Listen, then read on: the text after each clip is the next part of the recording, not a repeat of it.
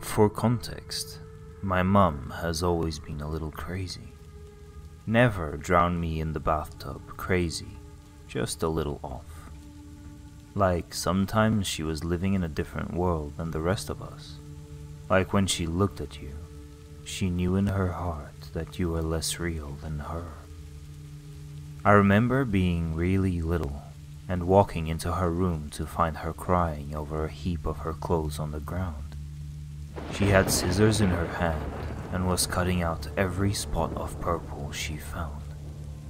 "I can't see it anymore, Casey," she said through her sobs. "I can't see the colors I'm supposed to see anymore." I went and hid in my room after that. When my dad came home and found me locked in my room, he asked me what was wrong. I explained what was happening with Mum, and he just sighed and went to talk to her. What I couldn't explain was that I hadn't locked the door because I was afraid of her. I had locked it because it felt like an added barrier between myself and the reality that my mother wasn't okay. When they divorced, I don't remember any particular incident that broke the camel's back. It felt more like an inevitable conclusion that we had all accepted for years by the time it happened. What I do remember is listening to my dad read off a list of the big crazy moments from their marriage. Some of them were a surprise to me, like him coming home to find her hiding in a closet with a knife. Most of them, though, I remembered all too well. So, when the judge looked down at me and asked if what my father was saying was true, it was all I could do to nod back at her. Needless to say, my dad got custody of me. Even at 12, I knew that regardless of his case, there had still been a chance of things not going our way. Afterwards, we went to Sullivan's and ate our weight in ice cream sundaes. I knew that it wasn't easy for him to raise me alone, but I also knew that he was doing his best. My father was a 46-year-old middleware technician when he chose to become a single parent. He worked long hours for too little pay, but still found time to tutor me in math and come to my track meets. He was patient. He was gentle. He's my hero. But all of that is just a leap up to my story, right? It turns out that a few months ago, my mom got in contact with my dad. She said that she was getting treatment, that she wanted to make reparations. She even gave him the number of her psychiatrist, who my dad promptly called. The man on the other end of the line assured my dad that his ex-wife wasn't the same person from 4 years prior. He said that she had changed, that she was getting better. He promised that getting closure with my dad and me was vital to her healing. At first, my dad refused. He was convinced that no amount of medication or therapy could change the woman who had haunted him and his daughter all those years. Eventually, though, he met with her. He says that it was just to get her off his back, to put the nail in the coffin. Instead, he realized that she really was acting different, more lucid, more stable. They met a few more times, and with each meeting he became more and more convinced that she had gotten better, that this time would be different. When he walked into the house after seeing her, I couldn't tell what he was feeling. It felt like some kind of exhausted hope, the kind that shouldn't still have a pulse, an undead yearning. He needed help. I'd known that for years. He was working himself to the bone trying to take care of both of us. When I'd been born, my dad had signed up to be a part of the team. Now, it was just him and the growing shadows under his eyes. When he gently asked if I wanted to see my mom again, I nodded enthusiastically. Not for her or me, for him. "It is so good to see you, sweetheart." Those were the first words she said to me when she sat down across from me in the McDonald's booth. I can't begin to apologize for everything I put you through. She looked better, I think. After all the years, my memories of the way she acted and the way it made me feel had blended together into a flat nightmare. The woman squeezing my hand wasn't so scary. It even felt appropriately motherly, though it made my skin itch. We met occasionally for months. We were alone once or twice when my dad had to step out for a work call. When we were, she would tell me about her group therapy, about all the friends she was making. She told me that it took her so long to realize that her biggest problem was self-isolating. It drove me crazy being alone, she said. But it's okay now. I'm not alone anymore. Eventually, my mom asked my dad if I could stay with her overnight. He was clearly uncomfortable with the idea and told her that he would have to think it over. All I could think about were the work retreats, the trips with friends, all the times that my dad had missed out on living his life to take care of me, for me. And I thought that maybe, just maybe, if we got to a place where my mom could take on even a little bit of my burden, that he could have his life back. So I told him that I wanted to. I begged him to let me stay with her, and eventually he agreed. "I'll be here to pick you up at 7, he said as he pulled my suitcase out of the car. He'd picked me up from track and drove me straight to the cramped apartment building where my mom lived. "On the dot, and if you need me before then, promise me that you'll call." I promised him, offering a pinky when he gave me a stern look. He locked his with mine and took a deep breath. "Your mother is trying," he said. "I can appreciate that. I can respect it even. But I will drive my car through her front door if it means protecting you. Understand?" I laughed at the image of his scuffed Nissan hatchback smashing through the brick and dry wall. I squeezed his hand. The evening was fine to start with. Her 2-bedroom apartment was neat and tidy, if small. It had a smell, too, like the ghost of something rotten hiding in the walls. But she let me put whatever I wanted on the TV. She even brought popcorn and soda for us to eat on the couch while we watched the police procedural. When I heard the oven timer go off, I asked her what she was making as she stood up to go check on it. "Your favorite, honey," she said. "Tuna mac." I felt the heat drain from my face just a little. Tuna mac isn't my favorite. I don't think I'd ever eaten it before that night, but I told myself to shrug it off. It had been years, hadn't it? It was alright for her to have a few misplaced memories. That alone didn't mean that anything was wrong. My phone buzzed with a text from my dad. "All good?" he asked. "You're such a warrior," I responded after giving his question a thumbs up. We ate at the table as the procedural show wrapped up. I felt like we should be talking, sharing, but here wasn't much to say, really. The absence of conversation stretched between us like a tightrope we didn't dare step out onto. As I scraped the last bits of tuna mac from my bowl into the trash, my mom told me that she'd picked up a movie she thought I would like. I agreed to it and sat on the couch as she put the disc in. It was a strange movie. Scary not in the way that a horror movie is scary, but in the way that a nightmare is. Like everyone around you knows something that you don't.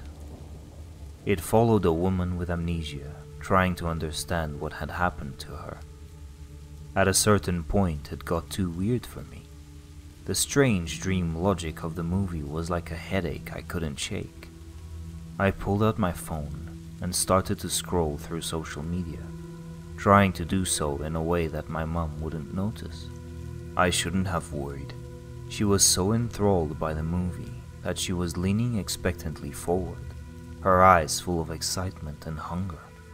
Just over halfway through, however, she suddenly grabbed my knee with an intensity that made me jump. I looked up at her to find that she was still looking just as intensely at the TV. "Watch this," she said. "This part is my favorite." I looked up at the screen to find the main characters holding each other in bed, the sexual tension escalating rapidly. I felt my cheeks flush. I know how it feels to see a sex scene with a parent in the room, but this was different. My dad always got a little uncomfortable, in a way that made my discomfort feel more normal. He would usually fumble for the remote as he tried to skip through. With him, it was something to laugh about, a running joke between us. My mother's fingers digging into my skin as she commanded me to watch these two women going down on each other. It felt wrong. She shouldn't be touching me, shouldn't be encouraging me to watch. She shouldn't have that wild hunger in her eyes. I knew in my head that my mother had never been violent, had never tried to hurt me. But with her one hand on my knee, I couldn't help but imagine the other holding a knife behind her back. I felt like I was going to throw up, like my throat was quickly closing. I don't want to watch this," I finally blurted out. I don't think the words were even all the way out of my mouth before the TV flashed to darkness. The remote was already in her hand, like she had been waiting for me to say something. "Okay, honey," she said, smiling. "I've got the spare room all made up for you, but before we call it a night, I need to go feed my friend's cats. Can you come with me? I wouldn't feel right leaving you all alone." She held her hand out and beckoned to me. The hunger was gone from her eyes, leaving just that model calmness she'd had for the last few months. "How long will it take?" I asked. "I'm pretty tired." "Just a few minutes, honey, I promise." She looked so sincere that not believing her would have been like spitting in the face of God. I would be a bad daughter, a terrible daughter, if I didn't trust her. Of course, I see it now. I see that a person trying to earn back your trust wouldn't act like they had never done anything wrong. A person trying to be better would make allowances for the pain their actions had caused. For her to look at me with the eyes of a mother that had never hurt or scared me should have been the first sign that she was living in a reality different from mine. But I couldn't see that then, so I got in the car. My stomach started churning after 15 minutes on the road. I tapped my foot on the interior carpet, feeling the silent moments in the car stretching on and on. "You said this wouldn't take long," I asked, eventually. "Oh, silly," she responded. "I meant that feeding the cats wouldn't take long. No, my friend lives a little bit outside of town, but we're almost there, don't worry." She turned up the radio after that, a pop station that kept fading in and out of static. I could feel my body trying to take quicker, faster breaths and try to wrestle my panic away. I tried sending my dad a quick checking in text as we turned off the highway. My phone buzzed a moment later to tell me the text could not be sent. By the time we pulled into the sneaking gravel driveway, we had been in the car for 45 minutes, and the radio was a hornet's nest of static. To call the place a house was generous. It was a cabin nestled in some deep woods on the outskirts of town. The kind where you can tell from the outside that the owner declined electricity and running water for the sake of independence. "Oh, sweetie, they are just going to love you," my mom said as she turned the car off and dropped the keys into the cup holder. Then she got out of the car and closed the door. The cats? I asked the still warm interior of the car. The inside of the cabin was no better than the outside. When I walked in, my mom was already holding a long-necked lighter to a lantern, casting a dim and gloomy light around the place. The rug on the hardwood floor was moth-eaten and ragged. The rotten coffee table looked like it was ready to fall over at any second. The old couch was grey and muted, and I didn't want to find out if it was from sun damage or dust. "So, your friend lives here?" I asked slowly.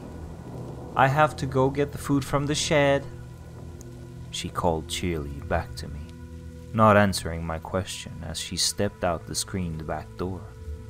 I looked around me. No bowls for cat food, no scratching posts, not even any claw damage on the old couch. In that moment, standing in the dim light of a strange place, an unwelcome thought popped into my head. The storybook image of Hansel and Gretel being led into the woods by the father that would soon abandon them. She's not going to leave me here, I told myself. That would be crazy. The memory of her cutting the purple from her clothes was my only rebuttal.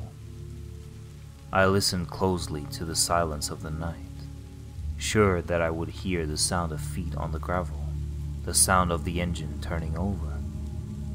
Instead, through the overwhelming silence, I heard a shuffle.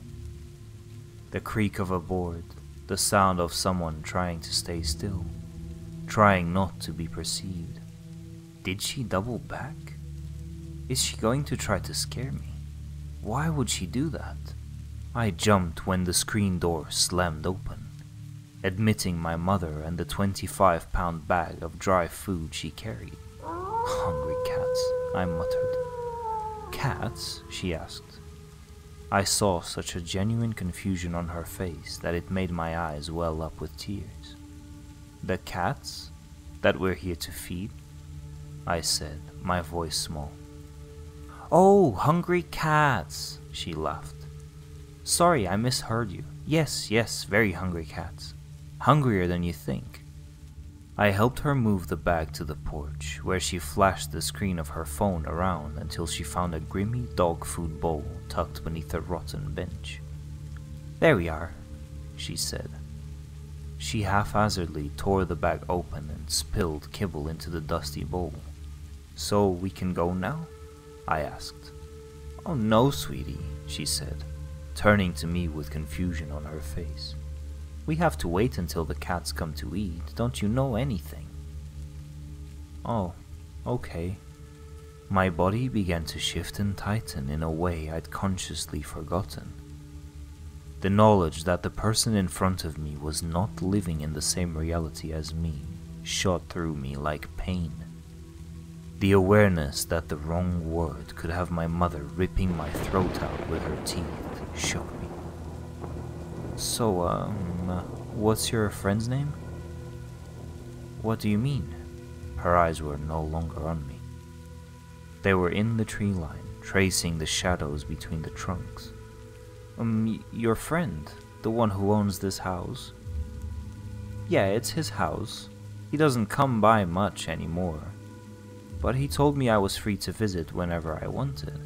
I just had to feed the cats when I did." She turned to look at me, but I knew she wasn't seeing her daughter.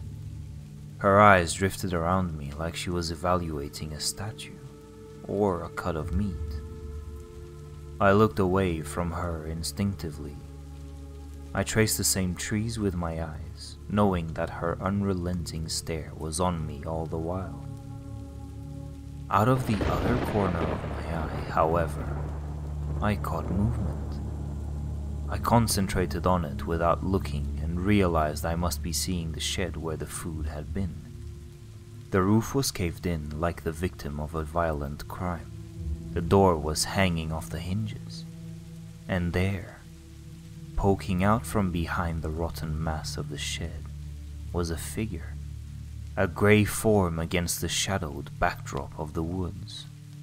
It loomed from the darkness with something like curiosity.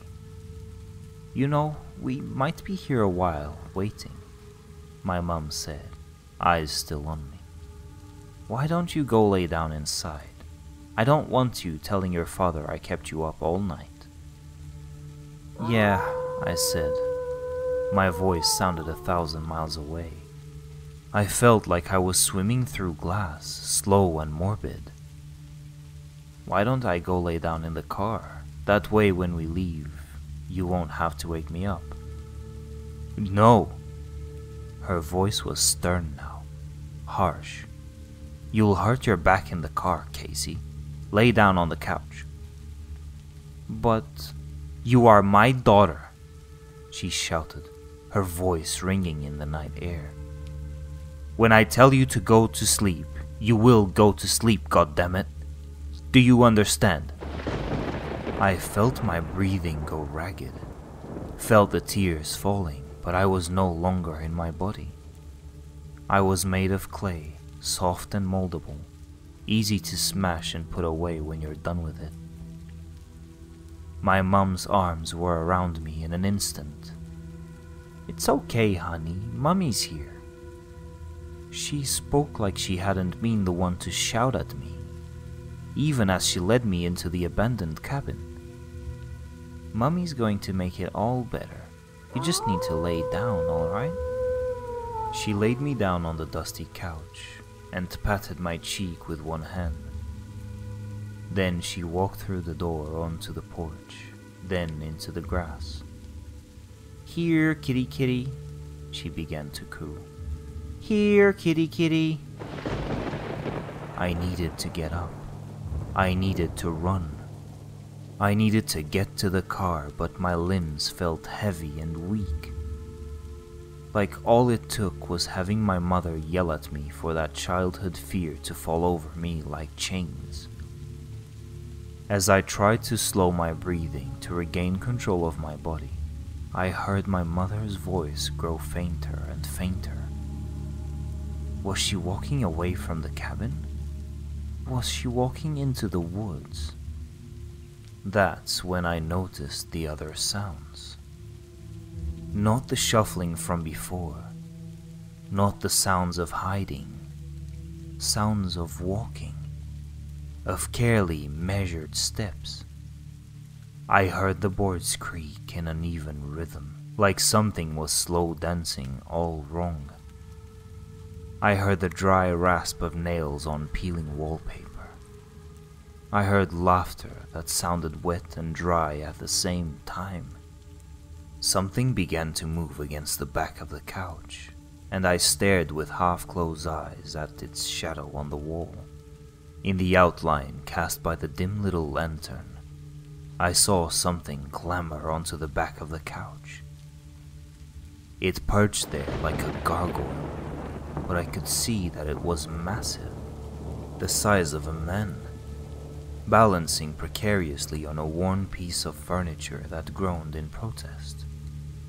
The thing above me emitted a low growl, like the rumble of a distant earthquake. I felt a heavy wetness hit my shoulder and begin to run down my limp arm. I stayed still, not by choice, not because I thought it would keep me alive. In that moment, I knew that I was dead, that I would never see my dad again. I knew that I was going to be eaten or murdered or torn apart by whatever this drooling thing was.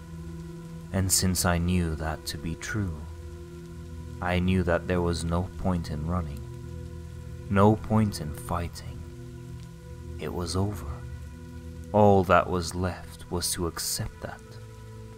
"There you are, you nasty thing." My mum's voice cut through the tension like a flashlight through darkness. "Your friends are all out there. Don't worry, you can play with her later after she's had her nap." Through the slits of my eyelids, I watched as the shadow of the figure leapt heavily to the ground. It danced violently into view, spinning in slow, uneven circles before it came to rest on all fours by my mother's feet. It looked mostly human, but the proportions were wrong. The arms were too long, the knees bent at impossible angles. As it followed my mum through the door, it looked back at me. Where the eyes should have been were spheres of black glass. The surrounding skin was mottled and scarred in horrible, twisting patterns. As it smiled, I saw that where the flat chiclets of teeth should have been were instead sharp splinters of bone that seemed to bleed freely. Long rivulets of bloody drool spilled out onto the hardwood.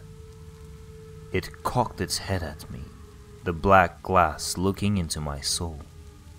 Then it leaned its head back, inhaled long and deep, and followed my mother through the door. "Good kitty," I heard my mother say from the porch. Her voice was drowned out by the sound of dry food being shattered by sharp teeth. The back door, that was all I could think of. That rusted screen door was my only hope of escape. I slid myself off of the couch as quietly as possible, my knee landing softly on the tattered rug. I stayed low to the ground and crept around the couch, stepping only on boards that looked sturdy. "She'll be so excited to meet you all, pretty girl." My mum was still cooing to the things on the porch. "And I know you'll be so happy to see her too. I promised you more wet food, didn't I?" Once I reached the screen door, I took a deep breath. This door had been loud when my mum had opened it earlier. Looking at the rusty spring holding the door closed, I could only hope that that had been the source. As I put my hand to the spring, a sound from the porch burrowed into my shaking bones. It was somewhere between a howl and a gasp, the sound of air running over broken windpipes, a song I didn't want to hear. It spoke to a deep, ancient part of my brain. It told me to hide. Shaking worse than ever now, I pulled at the spring just enough to pop it off the screw holding it into the door. Shaking worse than ever now, I pulled at the spring just enough to pop it off the screw holding it to the door.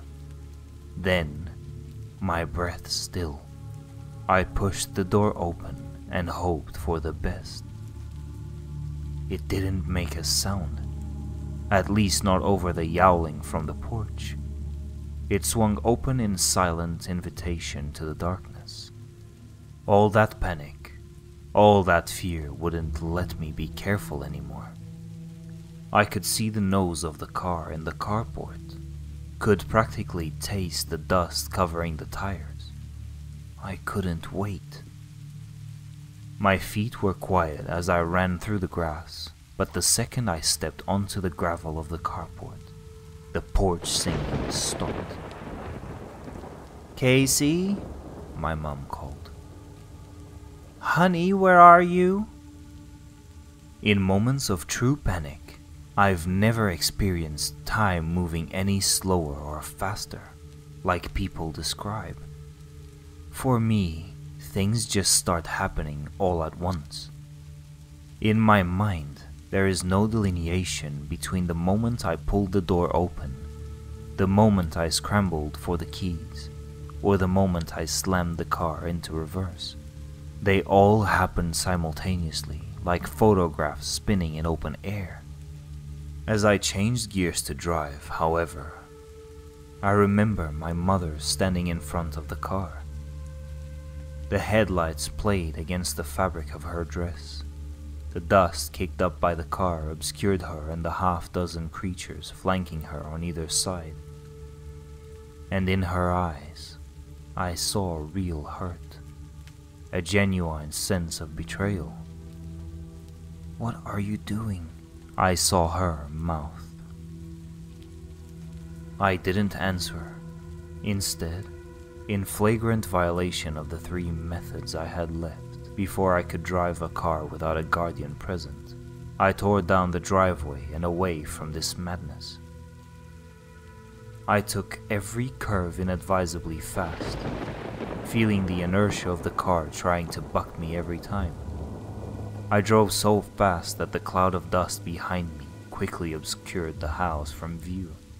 Good riddance.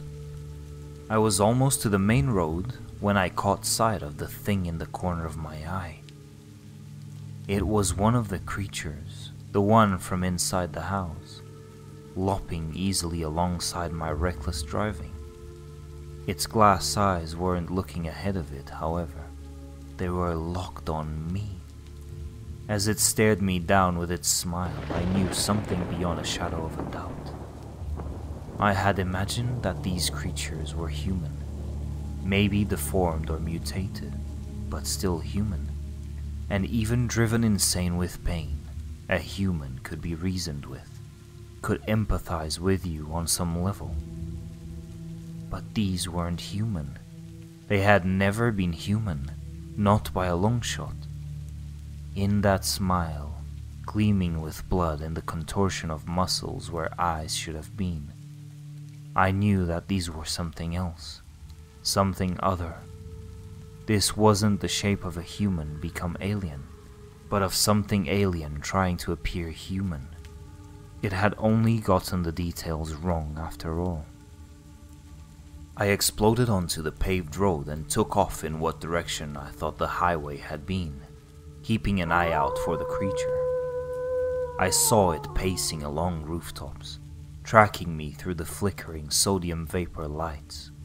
By the time I hit the highway, the thing seemed to be gone, but I couldn't be sure. I think that was the point that I realized that tears were shattering on my thighs, that I was gasping air in through sobs. So I drove, not towards home, not towards anywhere in particular. I pushed the speed limit, trying to put as much distance between me and that awful, awful cabin. It wasn't until I felt something buzzing at my feet that I thought about stopping. In the chaos, my phone must have fallen to the floor. I grabbed at it and saw that I had a dozen texts from my dad and 20 missed calls. My tears changed then. No longer those of an escapee. These were the tears of someone about to be rescued. I pulled into a rest stop and called him, sniffling. I tried to explain, but before I could, he cut me off to ask where I was. I read him the address of the stop. "Tell me everything," he said. I could hear him getting into his Nissan. So I did. I told him everything. I know that in stories like mine, the teenage daughter always holds back details so she isn't thrown into a mental hospital. But I didn't even think to do that. I told my dad about the movie, about the tuna mac, about Mom saying that she just had to go feed some cats. When I told him about seeing the first creature behind the shed, I threw up in the passenger seat. My dad eventually got to me. I fell into his arms and sobbed and screamed and shook there. And my father, the middle-aged IT professional with a bad hip, held me like I was 5 years old. "We're going to call the police," he said, running his hand through my hair. "We're going to tell them the important bits. She took you to a strange place and made you feel afraid, right? But how?" "I don't think we can explain those other parts, honey, but I don't think they make a difference either." I nodded. That made sense. We were halfway back home when the weight of the night settled over me. Waves of tiredness washing me away from consciousness. I looked at the clock and smiled. It was 7 a.m. "On the dot," I said, starting to drift away. "On the dot, kiddo, just like I said." That was a week ago. After we talked to the police, they sent a patrol car up to the cabin for my mom. When they got there, no one was around.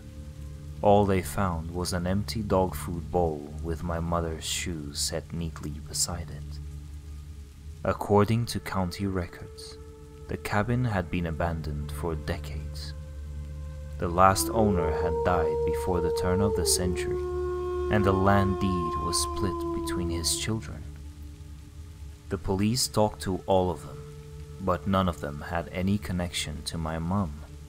They assure us that they are still looking into it, but I'm not holding my breath. It doesn't matter anyway, because we're leaving. The house is already listed. My dad has been doing online interviews for a new job in a new city. He stayed home from work all week, and he called me out of school. We keep the doors locked and the windows drawn.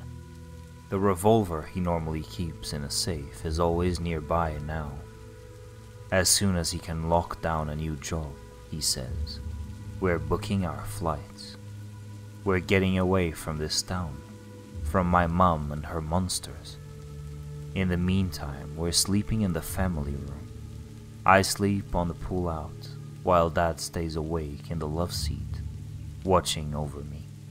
I can't wait to leave though, because sometimes, as hard as he tries, my hero falls asleep.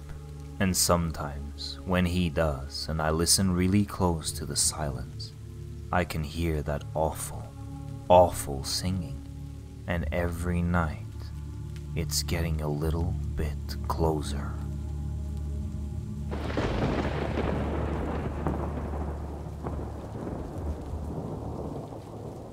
Thank you for being here and watching the full video.